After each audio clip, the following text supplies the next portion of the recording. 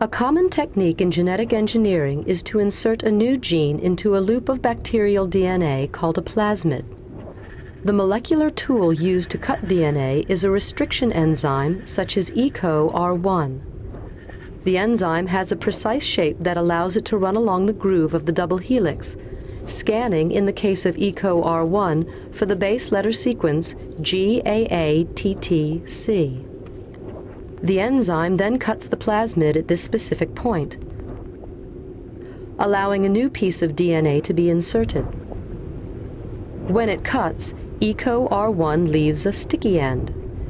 This helps the new gene to attach. The joins are then stitched together by another enzyme called DNA ligase.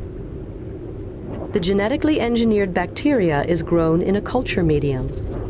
Very quickly, large numbers of the bacteria can be produced, each with a copy of the inserted gene. The bacteria duly manufacture whatever protein the gene codes for, and so the desired product is made.